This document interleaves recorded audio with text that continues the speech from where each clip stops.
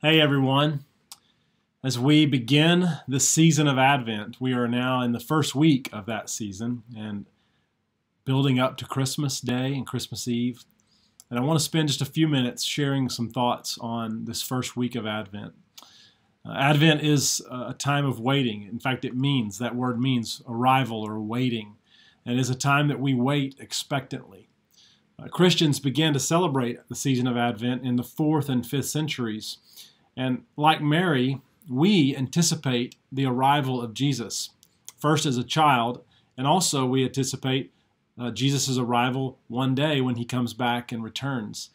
This first arrival of Jesus as a baby, as a child, represents what God has already done, accomplishing God's purposes in the arrival of Christ. But we also celebrate and wait in expectation for Christ's return, the full coming of God's reign on earth. And this represents what God will do in the future. And this waiting that we are engaged in is not a passive waiting. It's an active waiting. As any expectant mother knows, waiting for the arrival of a child involves preparation. It involves exercise. It involves nutrition. It involves care. It involves prayer. It involves work.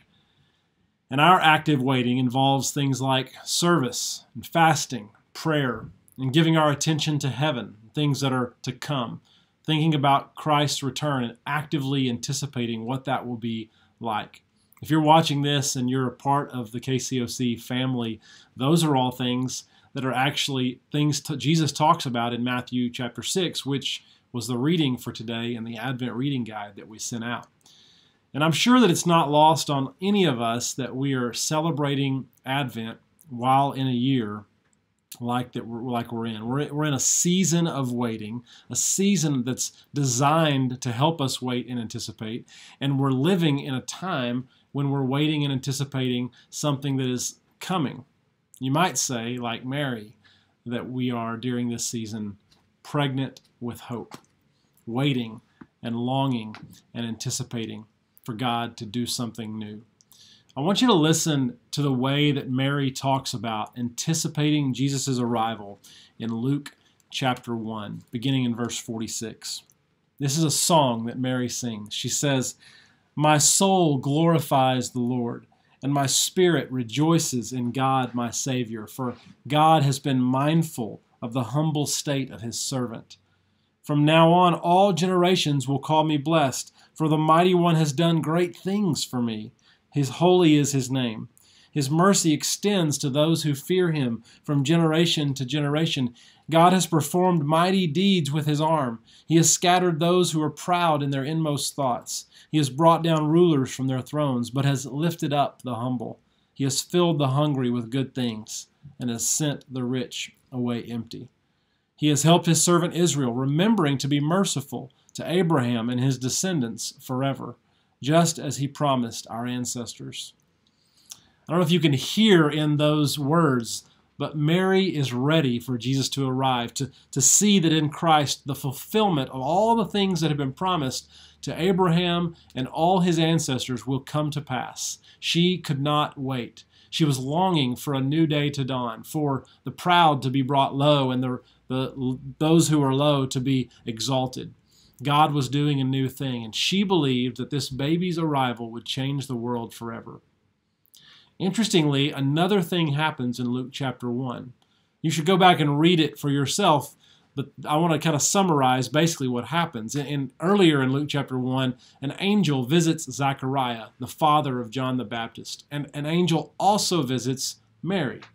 When the angel tells Zechariah that his wife, Elizabeth, is going to have a baby, John the Baptist can't believe it, quite honestly. He's very old, and so is his wife Elizabeth at this point in their life. He's so shocked that he says to the angel of the Lord, "How can I be sure of this? How can I be sure of this?" And because he asked this angel this question, the angel made him mute, unable to speak until John the Baptist was born. But then, just a couple of verses later, an angel also visits Mary to tell her that she is going to carry Jesus in her womb. And you know what she asks? She says, "How will this be?" When you're reading the stories side by side without being able to hear inflection in their voice and just sort of reading it on a page, it almost sounds like that they're asking the same question. They both see some obstacle in the way and they want an answer. Zechariah and Elizabeth are old in age, and he's curious, how can I be sure of this? And Mary is a virgin. How can she possibly have a baby in her womb? But the interesting thing is that Mary doesn't lose her ability to speak. The angel just answers her question. So there has to be a difference, right? I mean, one person is made mute and unable to speak, and the other person gets their question answered, but they both ask really similar questions. How can I be sure of this, and how will this be? And I think that the difference is in how they asked their question.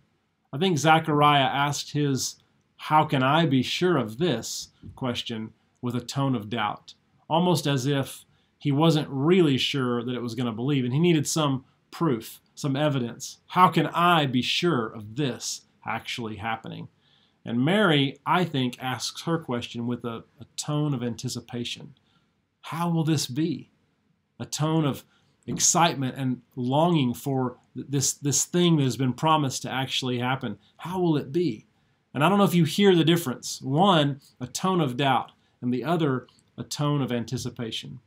And really, I mean, who can blame Zechariah? Isn't it hard for you to believe that God is going to return? I know it's hard for me at times to think that God is still going to return, because all we've known is this life. All we've ever known is what we live and experience every single day. So it's hard to imagine at times that something better will be revealed in the future, which is why I think that we need seasons like Advent, especially this year. I think we feel the fatigue. We feel what the Bible calls an ache, a groan.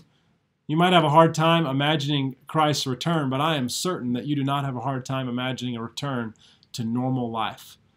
We're longing for something to change. We're ready for something to change. We're ready to stop talking about COVID-19. We're ready for the promises that have been made over the last several months to come to pass. We're ready for the future to march into the present. And this is what it feels like and what it means to be pregnant with hope. And if you feel this ache at all in your soul, in your spirit right now, I encourage you to lean into it. I encourage you during this season to take advantage of it, because God will use it to teach you and to encourage you. What it means is that we are in the pains of labor, to use Paul's words from Romans chapter 8. And labor pains, childbirth, the process involves pain and blood and tears and joy and community. It's called labor for a reason. And I think it's important to remember in this particular season of waiting, of longing for 2021, of also longing for Christ's return, that we remember that we are in this season of waiting. Something better is coming. And so my encouragement for you today is this. Let's live like Mary, with more anticipation than doubt, believing in faith that Jesus' return will change everything, just like Mary believed that his first arrival would be the fulfillment of the Old Testament promise for a Messiah. And as we wait, may our waiting be active, knowing that while we are here on earth, there is still kingdom work left to do. How will this be? We anticipate and we wait. God bless.